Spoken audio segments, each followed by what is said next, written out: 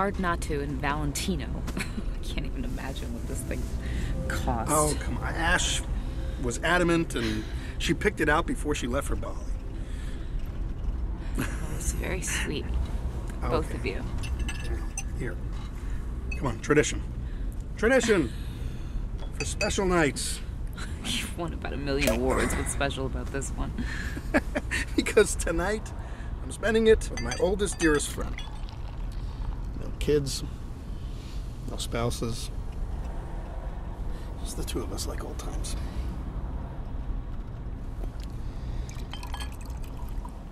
To us. Two old friends sharing our lives together. Jules. Hey. Jules. I don't think Dennis and I are gonna make it.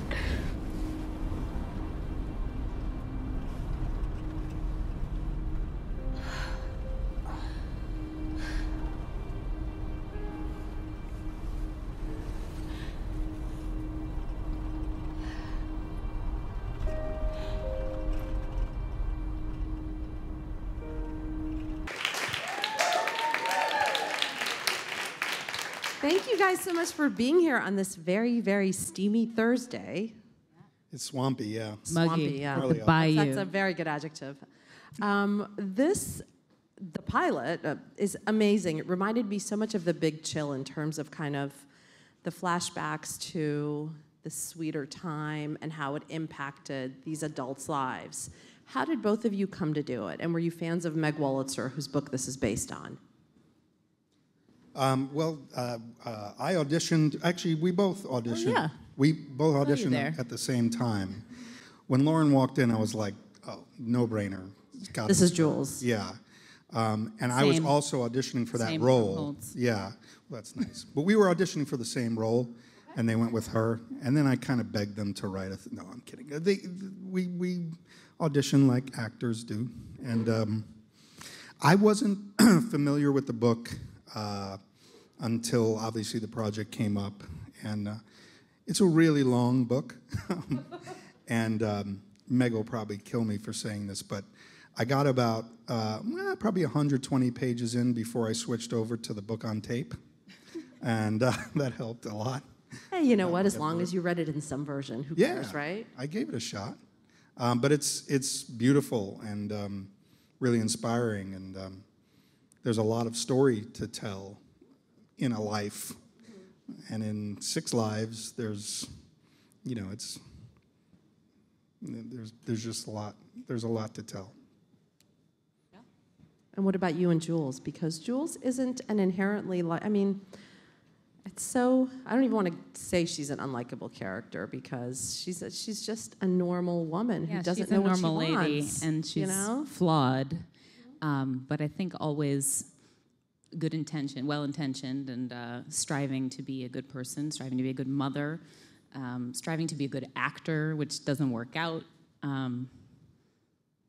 The story, the book, and the show has this big mystery, and it's this heightened thing, this crime that has taken place, and so there's this big event, but then really the day-to-day of this person's life, which is also just so much fun to play, which is, everybody's life, what you expected it to be versus what your life actually pans out being. And I don't know, it's very moving to me to play these scenes. And also you get to see these characters making decisions, and then you don't have to imagine or wait to see the outcome. You pretty instantly, we cut to 10 years later, and then you see the impact of the decision that they made at the time that you thought was terrible or good.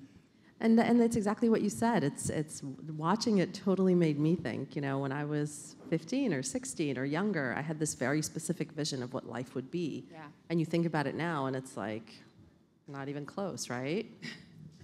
Yeah. Well, yeah, when you're 15, your world is a lot smaller than you think it is.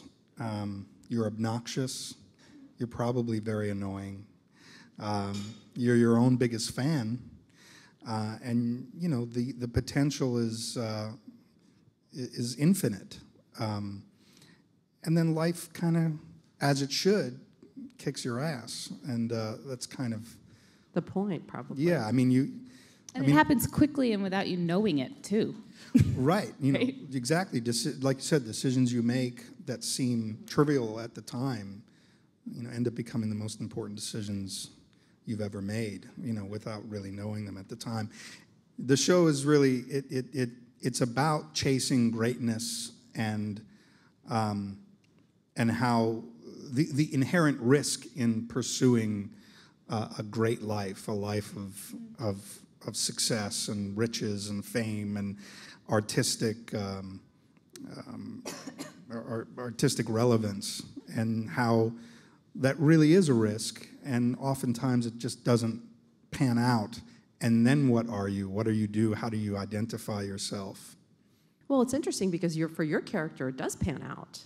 He Yeah. lives out exactly what he wanted to do, which is he starts out being obsessed with cartoons and winds up being an award-winning creator. And what's maddening is that with all his success, he's a really good guy.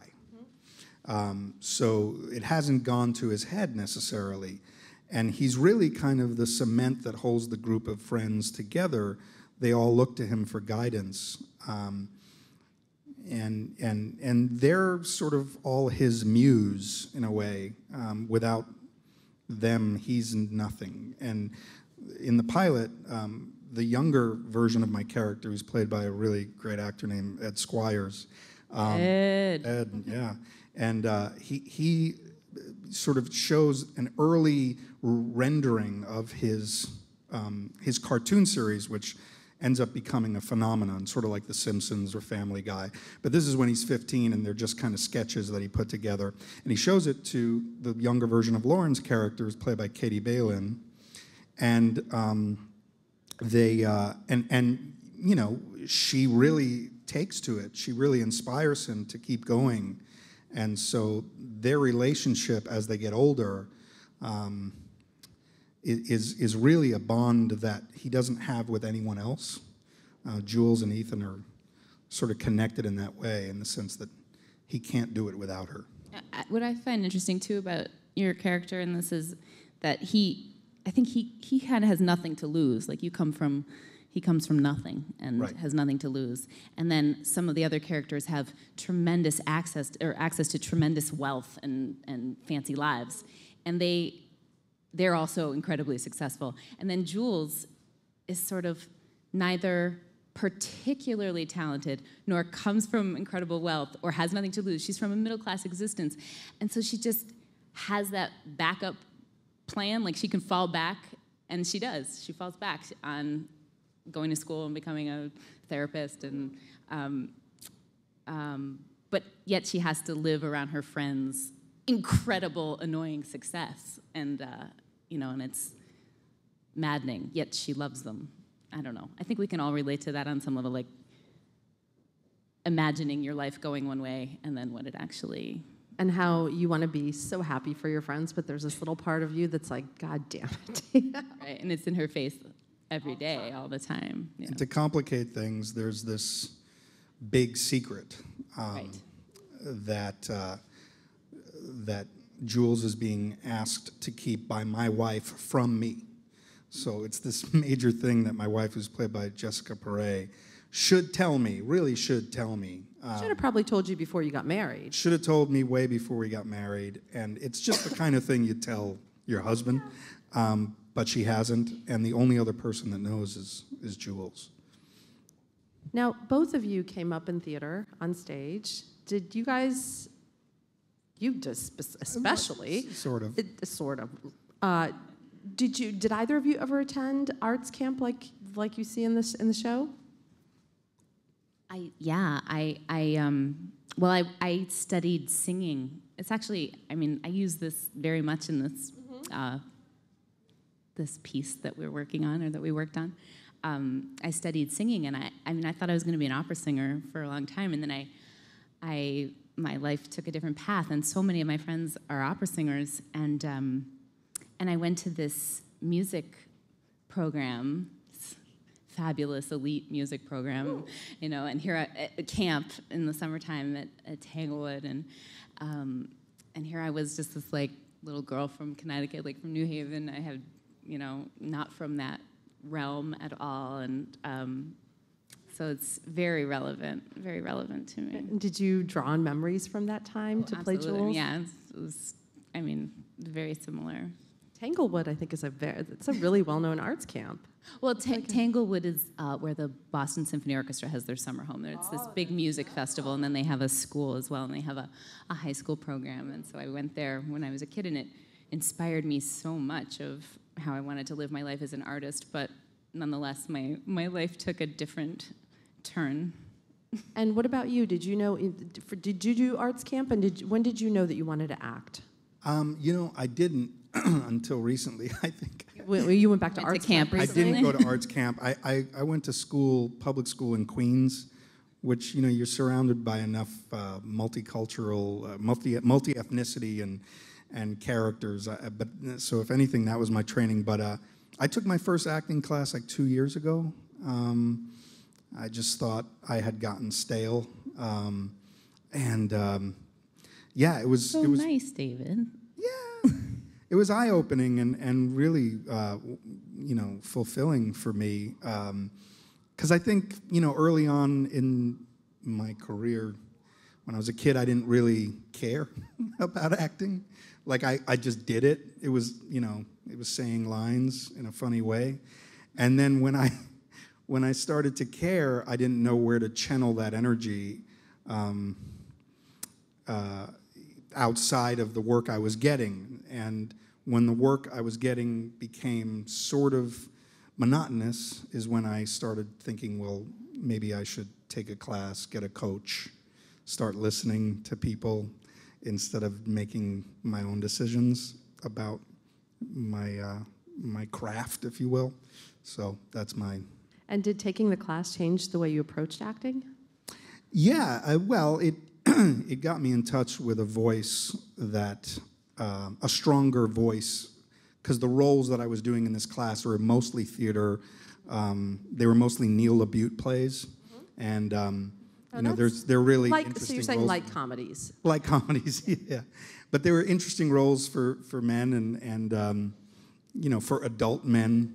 And I'm used to, I play weird characters. I'm a small little weird thing. Oh, stop. Yeah, so getting to do like real people, it was great. Real assholes. Real assholes. Yeah. Yeah. That's true. And you obviously were on 6 Feet Under. You were on Numbers. What is it like going 3 years? I didn't name it. I know. Every time I wrote about that show, I would have to look it up to be like, how do you Numb 3 years, yeah, I know. It was always very... There's nothing I can do about that.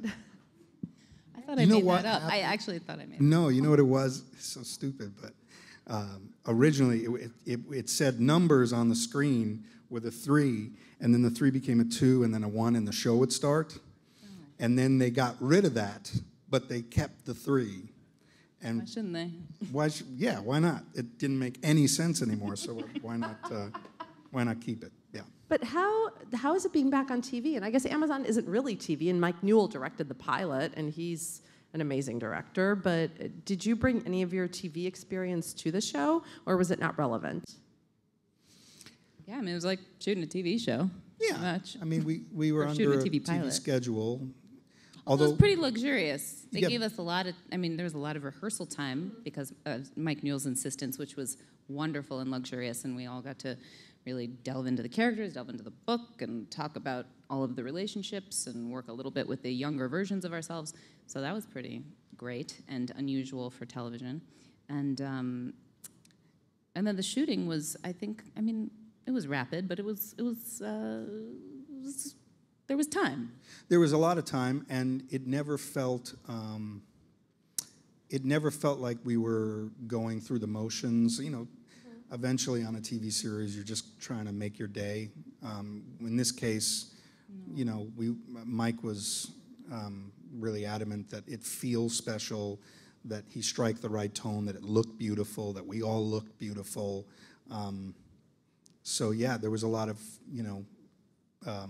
thought put into to how to shoot it, and so I never felt. You know how sometimes they stick a camera right in your face, except maybe for the limo scene. But other than that, everything felt sort of far away, and it felt when we were doing it more like a play amongst ourselves.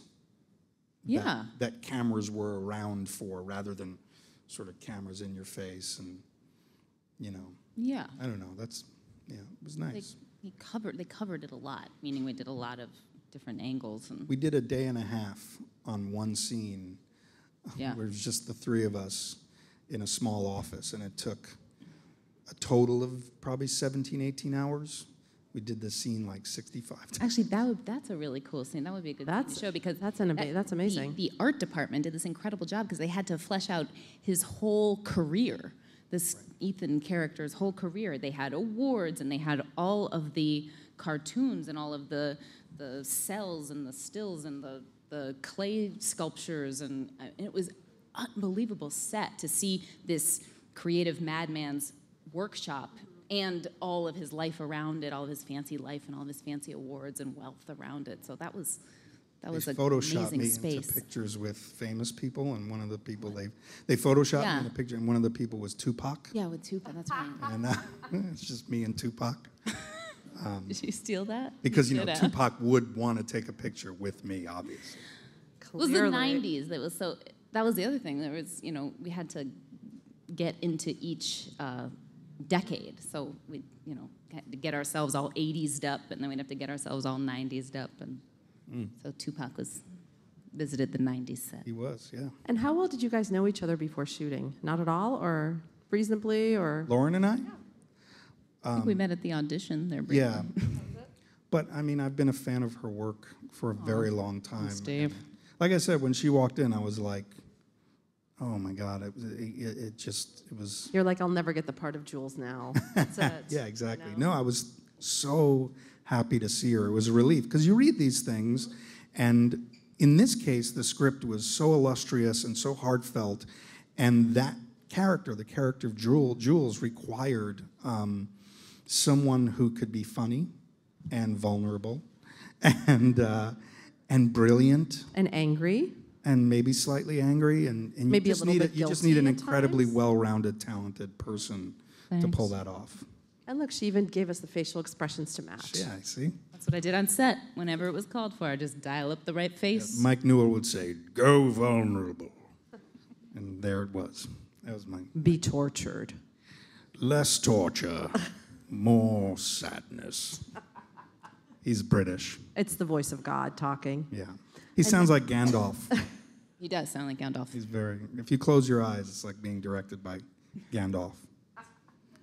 And now to our audience, please. Hey guys, I actually got to see the pilot earlier, and I actually enjoyed it. So I was just wondering, what was it like shooting for a web TV series, in contrast with working in cable or broadcast TV? I don't know. I don't think there was, in my experience, I just went and did my work like I would do on any job, be it in whatever medium. So I don't know. What do you think? I think the only part of the process that's different is that Amazon is the only, I don't know what you call them, network, I guess, that streams their pilots, that lets the audience watch their pilots before it goes to series, lets the audience rate and review the pilots, lets critics watch. It's a really interesting, unique thing to them, and really kind of brave, because they're showing you exactly what they hope will become a signature show for their network, and they're relying heavily on the audience to tell them if they want to see more of it or not. So Nicely democratized. yeah, it's rather than the typical model, which is that a network just kind of, you never see the pilot, and then you hear about all these great pilots that were made that weren't picked up to series. And the audience really never gets a chance to see them. This is different. Next question, please. Hi guys, over here. Thank you so much for being here. I was just wondering, what was your favorite scene to shoot for the first episode?